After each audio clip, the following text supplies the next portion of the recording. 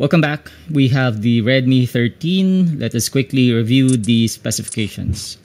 We have 8 gigs of memory, 256 gigs of storage, running on Xiaomi HyperOS 1.0.4.0 that is based on Android 14. So let us take a look at the detailed info and specs.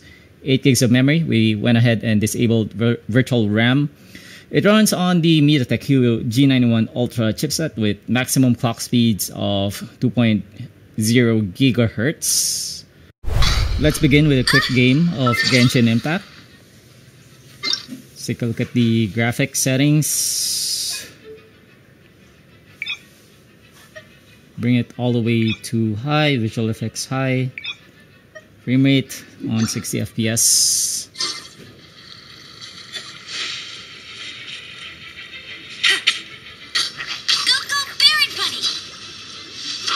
The phone comes with single bottom firing speakers. Right now it's set to 100% and it can get pretty loud, so I'm gonna bring the volume down. So as you can see, frame rates aren't that good, and so we're gonna go and drop our settings down to the lowest.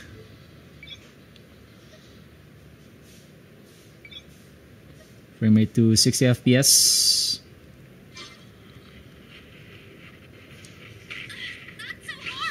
And despite being on the lowest setting, it still doesn't feel as smooth, but it is playable. So if you're gonna be playing Genshin Impact on this phone, just manage your expectations. Our next game is PUBG Mobile. Let's review the graphics. High setting, HD, then frame rate on high. For controls, we have gyroscope set to on. Let's jump.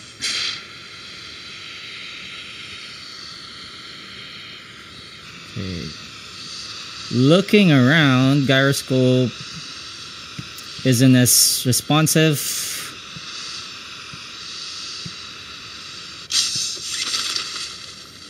So I wouldn't recommend playing this game with gyroscope on.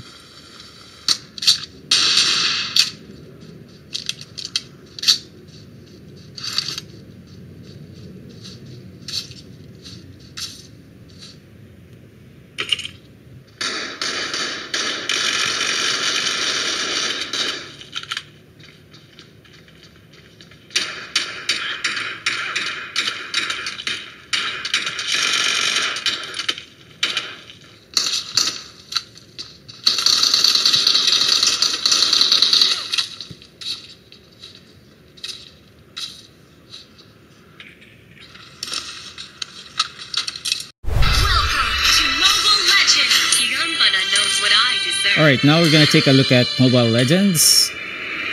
First, for the graphics, frame rate is on high, graphics is on ultra. Let's go.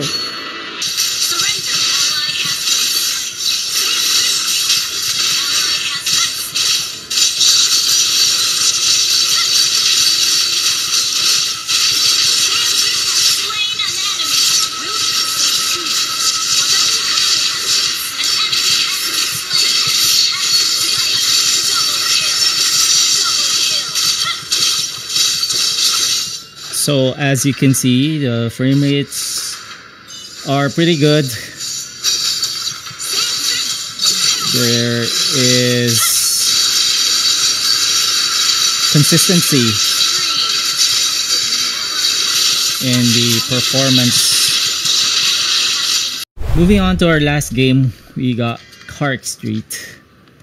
Let's pump the graphics all the way up to 6 and 7 FPS limit, no limit. Motion blur and smoke intensity on high. Let's go.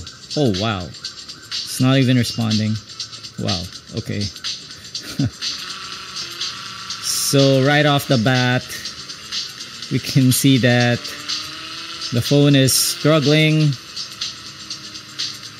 Helio G91-Ultra unable to keep up with the demands